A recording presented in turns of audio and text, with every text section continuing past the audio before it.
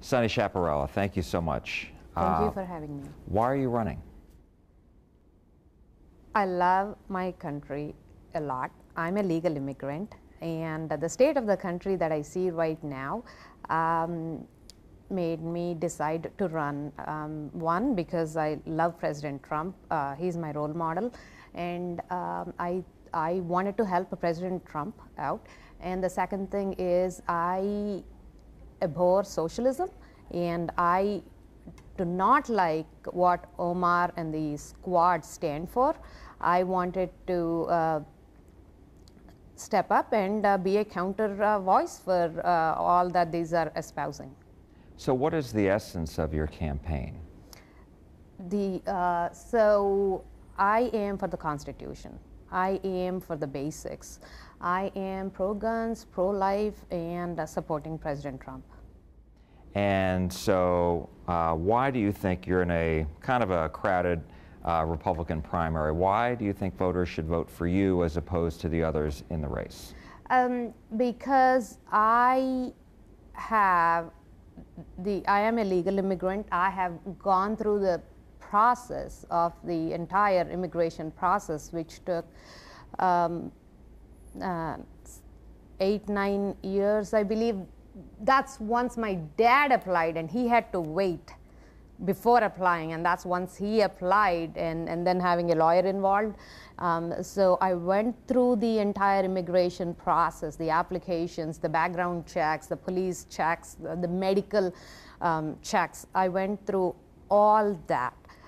And I come from India, which is a mixed economy, which is kind of socialist, where there is big government. I have seen and experienced big government.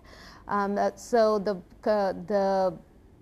main problems right now that our country is facing is immigration. Well, one of the main is immigration and this new thing about socialism. So with my unique experiences with those, I think I would be a better candidate because I understand the sensitivities of an immigration, understand the sensitivities of people living in a big government state. And third, I started a small job, just like many people who start out. My first job was telemarketing, timeshare of all of them, the most hated. So I started there, and today I own 2 small businesses, not very big, but I've gone so far in my opinion, and I am the American dream. So I'm everything that America would need to hear from, I believe, right now at this point. So because of my experiences and because of what I am, I believe I would be the best candidate. You mentioned immigration. Yes. Is that one of your top 3 priorities? Yes.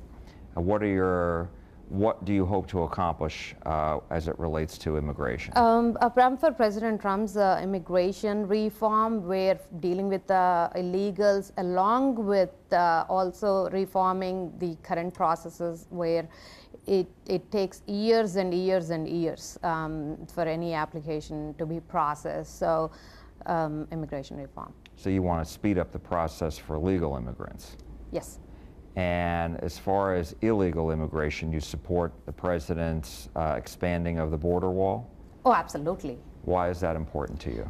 Because I know, I've heard stories of people like walking across the border, and India does not allow that. Other countries don't allow that.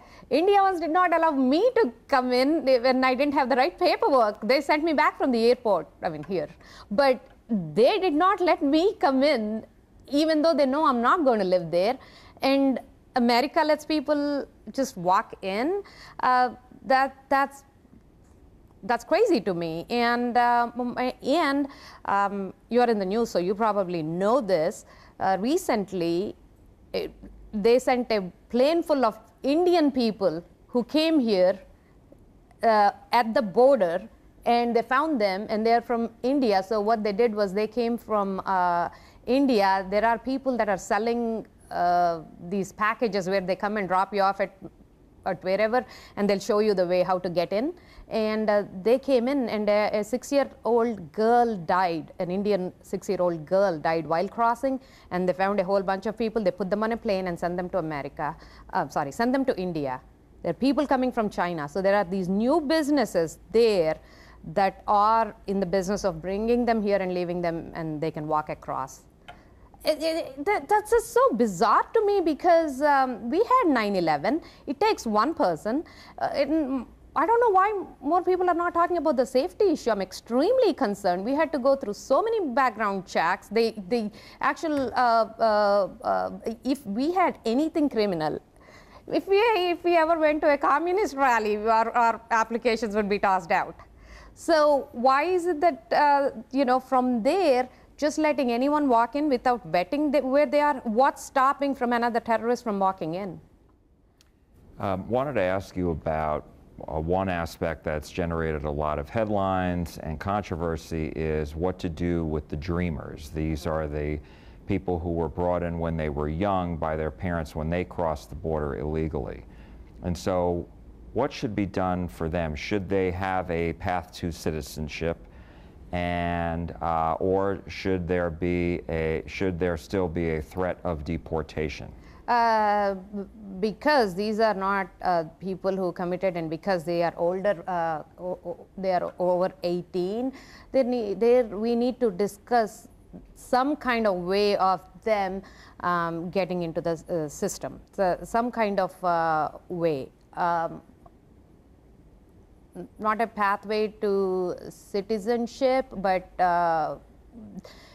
figuring out how best we can, like for instance, military or school or whatever it is, how best if they are useful to the country, a way for them. And as far as so you're saying a legalization, not necessarily citizenship?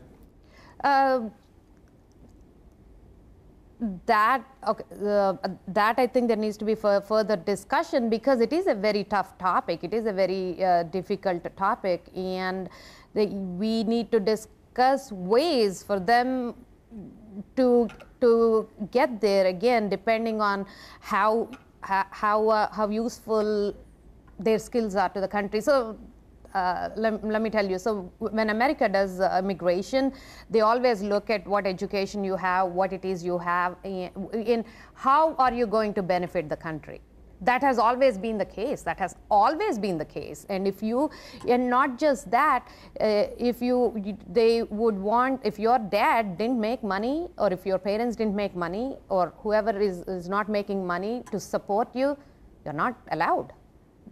And all these H-1 visas, everyone had to fulfill a specified skill that is needed in America. So every single person that comes the legal way fulfills a need that we have. It has always been skilled immigration. So something similar to that. And what about the estimated 11 to 12 million people who have been living in this country? They're here illegally, but they've been living in the country for decades. Some say, they should be given a path to citizenship. Others say no. What do you say? No. Our country is respected because we have laws. And why is it that some of them are okay if they've broken the laws? And we should not give that message out. And if you broke the law, I'm sorry. And that they tried working that out during Reagan time. That didn't work out very well. What are your other two top priorities aside from immigration? My other two top priorities is stopping the socialistic talk and stopping the socialism and stopping anything that the squad would be trying to pass. I don't believe they are good people. I do not believe an immigrant who comes here utilizes everything that this wonderful country has to offer, gets where they are because of the goodness of the country, because of the laws of this country, because of the benevolence of this country, and turns back and says this is a bad country. So that is wrong on so many levels. So I don't believe these are the kind of people that should be passing any legislation. So I would be stopping anything that these people, the squad, would try to pass. My other thing is, because Trump has been my role model even prior to coming into politics. I loved his tenacity while he was in the primary and he was in the general. So I love this whole Make America First agenda, because I have seen when I go to India or when I go to other countries, they laugh at us, and Trump used that exact word. People are laughing at us. They say, you guys give money to countries that don't like you. It's insulting, it's bad, it's sad. So I love, President Trump understands all that. So completely, totally support President Trump's agenda. As far as socialism is concerned, what do you make of the fact that Bernie Sanders at this point is leading in the Democratic primary for president? That is very sad. That is extremely sad that many people think socialism a beautiful thing, it's a great thing, it's Alice in Wonderland or something. It is sad. And I think we need to step up bringing more awareness, educating people on the ills of socialism. There's not one country that has succeeded with socialism. People are last. People's rights are trampled upon. And I don't understand this thing about with people going and telling Bernie Sanders or whoever, hey, we have too much of money, like take our money away, and hey, we have too much rights, take away our rights. Bizarro world. That is, to me, it's bizarre. So it is sad. Bernie Sanders is crazy. He is. I don't even know how, if he's crazy or if he just wants power. You can't have so many 3 houses or 2 houses or how many you have and espouse socialism to somebody else. But to answer your question, it is sad. Let me ask you about some other issues that people are discussing. One of them is health care. As you know, the Democrats have been discussing about a public option for Medicare, Medicare for all, which would eliminate private health insurance, or just building up Obamacare. Republicans have said for more competition. Where are you on all this as far as how to make health care more accessible and affordable to people? First of all, removing private health insurance, once again, is a bizarro concept to me. I don't understand that. I don't get that because when I started working in this country with telemarketing, then I became I've done several jobs. So I wanted to get into real estate.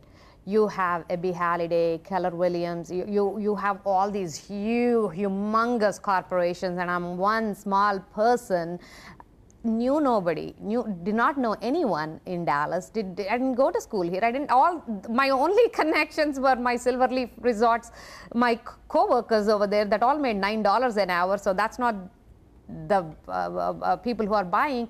So but I got in because this country was open to competition. I competed and gave lower pricing than the other people did. I had the freedom to do that. Nobody told me how to do my business. And with that, today I have been able to go and become a broker and also build a brokerage with several agents. So removing private thing is beyond me. I don't get that. As far as healthcare, what do I believe in? First of all, I don't have health insurance because it is too expensive. So right now I don't have health insurance at all. So what I do is whenever I need to go to the doctor, I call around, I check around to say, and I say, I'm coming in this for this, how much is it? Or I'm coming in for this test, how much would it be? I check prices around, and I go to whoever is the lowest price, who I like. So price transparency, go ahead. Well, I was just going to say, what would your plan be, though? Price transparency need to be there. Selling healthcare across state lines needs to be there, and reducing prescription costs. And that would be the government putting a lid on prescription prices? Letting competition compete on the prices. And then let me ask you about guns. Yes. You said you were pro-gun. As you know, Democrats say they want increased background checks, universal background checks. Where are you on background checks and on red flag laws? On red flag laws, I am against red flag laws. On background checks, we already have that. We already, felons cannot buy guns. So I think that's good enough, just enforcement of that. If that is your question. Red flag laws, absolutely not. Why not?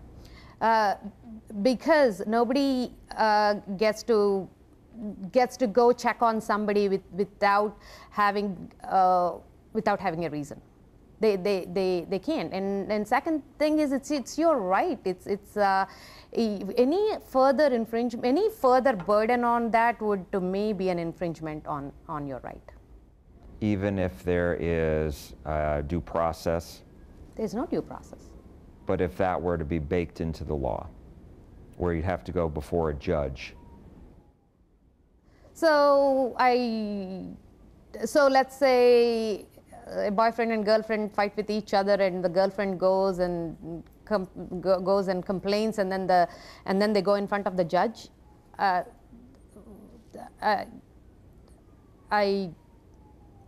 don't know how you could get around the due process on that, honestly. And let me ask you, as far as jobs and tax cuts and all that, where are you on tax cuts? Do you want to make them permanent, as some others have said? Yes, but tax cuts are the reason we see a booming economy right now. President Trump's tax cuts have worked. It's and me as a self-employed person, sometimes I do see how much I get after taxes, and that's how I decide whether whether I need to take. Sometimes it plays into my decision of whether taking up a new job or not do a job. So the more money I get in my pocket, the more incentive I have for working more. So Laffer's curve. I think that is true, and the lower tax cuts, more production, and thereby more revenue, more taxes for the government, more money to the government. Okay, so you're saying lowering taxes Yes. will actually increase revenue? Yes.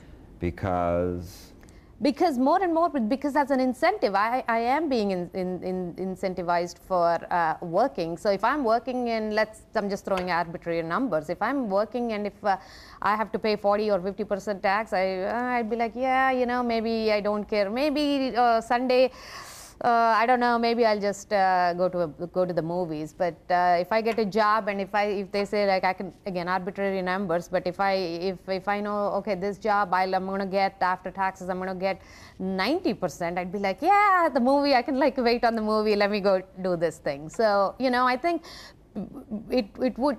Who wouldn't be motivated by more money in the pocket? At the end of the day, it's more money in the pocket.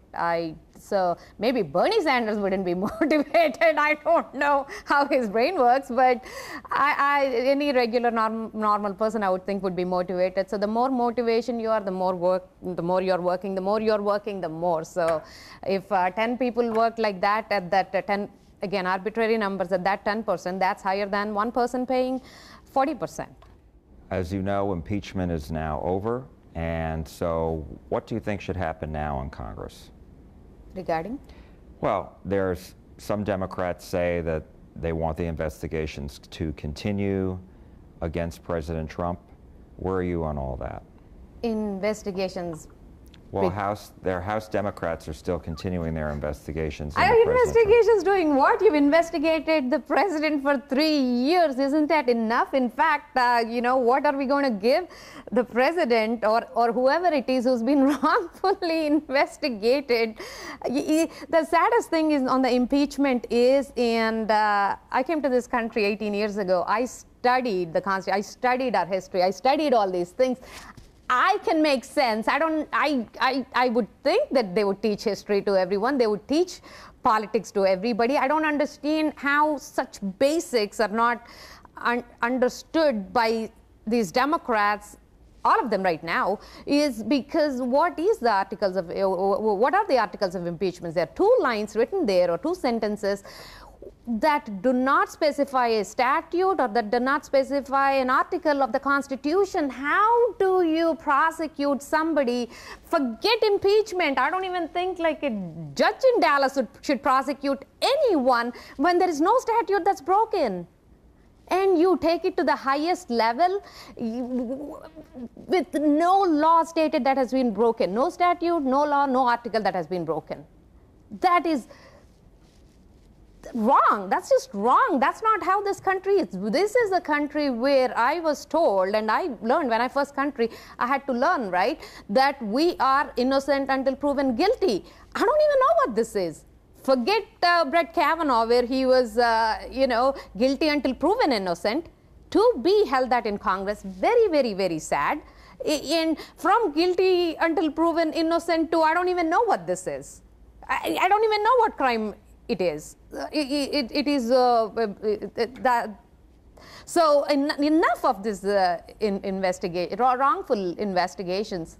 Let me ask you one other thing, and that is, as you know, this is a wide open seat because Congressman Kenny Marchant is retiring. Yes. So why do you think a Republican will be able to hold on to this seat?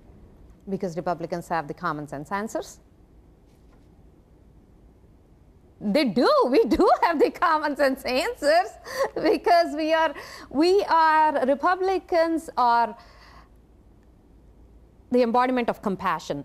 Now, many people don't say that, but Republicans are for let's take minimum wage. Republicans are not for minimum wage being a living wage.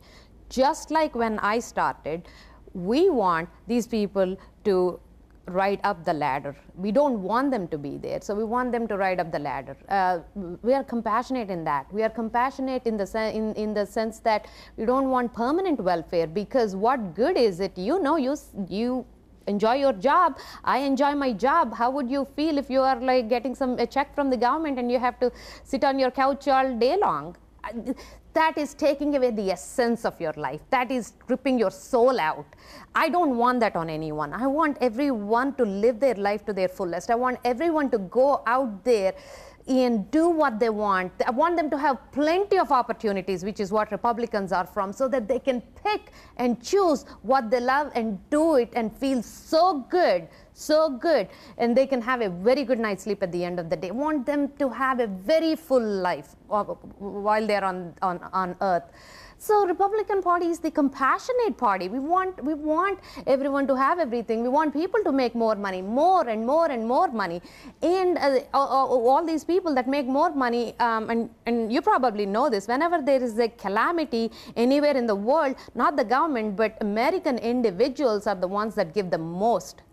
American individuals, if you add up, they give the most. So what would happen if we want more opportunities and everyone makes more money? The charity would increase. Everything would increase. So if one person makes more money, I would be able to help somebody more. Not just in terms of employment, but even in terms of charity. Yes, we cannot say that how much one would give, but it's not going to be 100% like nobody would give. And the government would not need to tell somebody to do charity. They are done every single day. I'm sure you do it in your own way. I'm sure he does it in his own way. I do it in my own way with the incomes that we have, but we all do it. I can guarantee you, you do it. You didn't tell me that, but I am pretty sure you do it. So the more income we have, the more we can do it. So I don't see any Republican value or principle that is against compassion. That is everything for compassion. Healthcare. We want people to get healthcare. We want them to have more options. We want them, like the price transparency I was speaking about, not the single payer thing where somebody tells you what to do. We want everyone to have the healthcare that they get to keep. Like when Obamacare said you get to keep your doctor, it didn't happen. And the other thing is when they said at a certain point, you are too old, Republicans are out of that. Republicans want somebody to live for 150 years if you can live. That, you know, Republicans want great health for people. So what is it of Republicans that is not compassionate? It is the compassionate party. The Republicans have the most compassion. Democrats, I don't think they have compassion, because this whole socialist thing, I mean, it's obvious right now with Bernie Sanders' win. We can pretty much see that socialism is the Democratic platform. Taking away somebody's rights, infringing on somebody's rights, how is that compassion? It is not. Taking away somebody's rights, taking away somebody's money, that is ruthless. So I would think that people would want to have the compassionate party be their representative. Sunny Chaparala, thank you so much for your time. Thank you. Appreciate it. Thank you so much. Thank you.